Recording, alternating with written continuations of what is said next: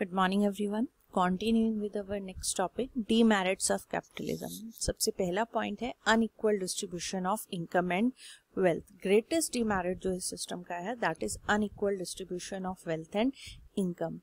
Inequality का reason क्या है, वो क्यों एग्जिस्ट करती है? उसका रीजन है private property, less government interference और फ्रीडम ऑफ एंटरप्राइज. ये जो फीचर्स हैं कैपिटलिज्म के, इसकी वजह से जो रिच है वो रिच बनता जाता है ज़्यादा और जो पुअर है वो ज़्यादा पुअर बनता जाता है. Next is your class struggle. क्योंकि इनइक्वालिटी है वेल्थ एंड इनकम में, तो जो सोसाइटी है अंडर कैपिटलिज्म वो दो क्लासेस में डिवाइड हो जाती है. एक जो रिच और कैपिटलिस्ट क्लास है जो लग्जरियस लाइफ जीती है, और दूसरा जो लेबर क्लास है जो स्ट्रगल करती है अपनी रोजी रोटी कमाने के लिए. तो अंडर दीज सर्कमस्टांसेस जो क्लास स्ट्रगल है वो एग्जिस्ट करती है, और जो इसी वजह से स्ट्राइक्स हैं, लॉकआउट्स हैं, घेराव हैं, वो अंडर कैपिटलिज्म ज़्यादा होते हैं. Next is exploitation of labour. ये भी एक डिसएडवांटेज है कैपिटलिज्म का कि यहाँ पर एक्सप्लॉयटेशन लेबर का ज़्यादा होता है, क्योंकि लेबरर्स जो हैं, जो उन्हें वेजेस मिलती है वो उनकी मार्जिनल प्रोडक्टिविटी से कम मिलती है. क्योंकि लेबरर्स के पास अपने मीन्स ऑफ प्रोडक्शन नहीं है सिर्फ लेबर के अलावा, तो उसे सेम जो है अपना लेबर, उसे सेम जो पर्सन है जो एंटरप्रेन्योर है उसी को सेल करना पड़ता है, और जिसकी वजह से जो लेबर क्लास है वो एक्सप्लॉयट होती है bye capitalist. Then wasteful competition. जो कंपटीशन है वो भी एक इम्पॉर्टेंट फीचर है कैपिटलिज्म का, लेकिन रियलिटी में उसी की वजह से वेस्टेज जो है वो अकर होती है. एक जो प्रोड्यूसर है वो करोड़्स ऑफ रुपीज स्पेंड करता है एडवर्टाइजमेंट पर अपने प्रोडक्ट्स की सेल को बढ़ाने के लिए. जो आप एडवर्टाइजमेंट कर रहे हो, जब तक उसका ऑब्जेक्टिव इतना है कि जो प्रोस्पेक्टिव कंज्यूमर है वो उसको नोटिस करो, तब तक आपकी एडवर्टाइजमेंट पे खर्चा जस्टिफाइड है. लेकिन अगर आप अपने कॉम्पिटिटर्स को मार्केट से हटाने के लिए अननेसेसरी एडवर्टाइजिंग के ऊपर जो भी स्पेंड करोगे उसे वेस्टफुल एक्सपेंडिचर माना जाएगा. Then next is business fluctuations and unemployment. Automatic character जो है कैपिटलिस्ट इकोनॉमी का वो रिस्पॉन्सिबल है बिजनेस फ्लक्चुएशंस एग्जिस्ट होने की वजह कि क्यों इकोनॉमी में आपके बूम और डिप्रेशन जो पीरियड्स हैं वो अल्टरनेटिव साइकिल्स जो हैं वो आती हैं. बूम फेज में इंक्रीज होता है output, income, employment and prices, और डिप्रेशन फेज में आपका वही जो है फॉल इन प्रोडक्शन होगा, इनकम में फॉल होगा, एम्प्लॉयमेंट में फॉल होगा, प्राइजेस में फॉल होगा, और इसकी वजह से जो इकोनॉमी है उसमें इंस्टेबिलिटी रहती है. Then next is disregard of public welfare. National resources जो हैं वो एंटरप्रेन्योर्स यूज करते हैं अपने पर्सनल बेनिफिट के लिए. जब वो प्राइस फिक्स करते हैं तो जो प्राइवेट एंटरप्रेन्योर्स हैं पब्लिक वेलफेयर को इग्नोर करते हैं और अपने पर्सनल प्रॉफिट को ज़्यादा मायने देते हैं, ज़्यादा अहमियत देते हैं, और ये जो सिस्टम है तो पब्लिक वेलफेयर के टोटली अगेंस्ट जाता है. Next is your lack of coordination. क्योंकि कोई सेंट्रल प्लानिंग नहीं हो रही तो बहुत कम कोऑर्डिनेशन होता है प्रोडक्शन में. कुछ जो गुड्स हैं उन्हें ज़्यादा क्वांटिटी में प्रोड्यूस कर दिया जाता है, और कुछ जो गुड्स हैं उन्हें कम क्वांटिटी में प्रोड्यूस किया जाता है. तो in the absence of central planning authority lack of coordination होता है प्रोडक्शन एक्टिविटीज़ में. तो इन शॉर्ट अगर हम कहें कि under capitalism concentration of economic power ज़्यादा होती है, मोनोपोलिस्टिक एलिमेंट्स कंपटीशन के ज़्यादा डोमिनेंट होते हैं, और इकोनॉमिक प्रॉस्पेरिटी जो है वो बेस्ड होती है इकोनॉमिक एक्सप्लॉयटेशन पर. नेक्स्ट जो हमारा सिस्टम है that is socialism. Socialist economic system क्या होता है? सोशलिस्ट इकोनॉमिक सिस्टम हम उसे कहते हैं जहाँ पर जो इकोनॉमी है उसे कंट्रोल गवर्नमेंट करती है और वो डायरेक्टली पार्टिसिपेट करती है इकोनॉमिक एक्टिविटीज़ में. बहुत सारी कंट्रीज है वर्ल्ड में जहाँ सोशलिज्म एग्जिस्ट करता है. चाइना, वियतनाम, क्यूबा जो हैं इनके एग्जाम्पल्स हैं. इनकी जो इकोनॉमी है प्रीवियसली पहले बेस्ड थी वो सोशलिज्म पर. यहाँ पर जो प्राइवेट प्रॉपर्टी है वो एग्जिस्ट नहीं करती है. मेन जो इकोनॉमिक एक्टिविटीज़ है उन्हें रेगुलेट और कंट्रोल गवर्नमेंट करती है. किसके इंटरेस्ट में? इन दी interest of the society, for the interest of the social wellbeing. ये जो कंसेप्ट है सोशलिस्ट इकोनॉमी का, इसे प्रोपोन किया था कार्ल मार्क्स ने और फ्रेडरिक एंजल्स ने इन 1848, जो उन्होंने कम्युनिस्ट मैनिफेस्टो का जो उन्होंने काम किया था उसमें. और इस सिस्टम को सबसे पहले जो अडॉप्ट किया था वो किया था यूएसएसआर ने after October revolution of 1917।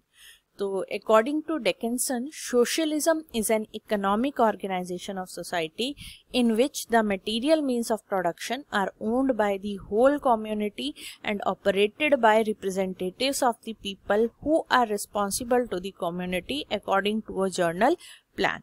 All the members of the community are entitled to the benefits from results of such socialized planned production on the basis of equal right. इसका क्रक्स क्या निकल के आता है डेफिनेशन का, कि जो सोशलिज्म है वो इकोनॉमिक ऑर्गेनाइजेशन है जहां पर जो भी आपके मटेरियल मींस ऑफ प्रोडक्शन है उन्हें पूरी कम्युनिटी जो है, पूरी जो सोसाइटी है वो ओन करती है, और जो पूरी सोसाइटी ओन करती है उसके रिगार्डिंग जो डिसीजंस लेते हैं वो उन लोगों के रिप्रेजेंटेटिव्स लेते हैं जो उनको रिस्पॉन्सिबल होते हैं एक जर्नल प्लान के अकॉर्डिंग। तो जो भी सारे मेंबर्स हैं कम्युनिटी के उन सबको बेनिफिट मिलेगा जो भी उस जर्नल प्लान का रिजल्ट होगा on the basis of equal rights. तो जो सोशलिज्म है हम मोस्टली उसे दो फॉर्म्स में डिवाइड करते हैं, एक है डेमोक्रेटिक सोशलिज्म और दूसरा है टोटलिटेरियन सोशलिज्म। जो डेमोक्रेटिक सोशलिज्म है इसके अंडर जो मींस ऑफ प्रोडक्शन है या जो अदर एक्टिविटीज है उसे कंट्रोल और रेगुलेट गवर्नमेंट करती है, but at the same time freedom of occupation होती है और कंजम्पशन की भी फ्रीडम होती है। देन टोटलिटेरियन सोशलिज्म, इसके अंडर जो इकोनॉमी है वो कंप्लीटली कंट्रोल गवर्नमेंट करती है और जो लोग हैं उन्हें वर्क करना पड़ता है under the direction of the government. इसे हम पॉपुलरली कम्युनिज्म भी कहते हैं।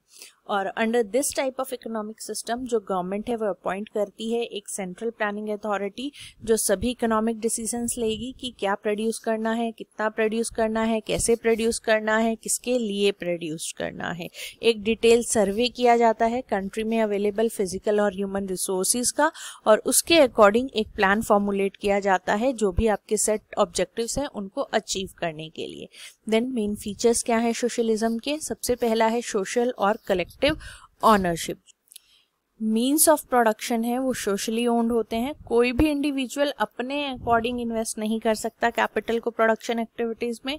गवर्नमेंट जो है वो रिप्रेजेंट करती है सोसाइटी को इस सिस्टम में और वही सारे मीन्स ऑफ प्रोडक्शन को यूज करती है जिस तरीके से उसे ठीक लगता है। लेकिन इसका मतलब ये नहीं है कि इंडिविजुअल अपनी प्राइवेट प्रॉपर्टी नहीं रख सकता, वो प्राइवेट प्रॉपर्टी उतनी रख सकता है जितनी उसे चाहिए अपने नॉर्मल स्टैंडर्ड ऑफ लिविंग के लिए। तो जो मैक्सिमम लिमिट है प्राइवेट प्रॉपर्टी की वो फिक्स की जाती है गवर्नमेंट के द्वारा।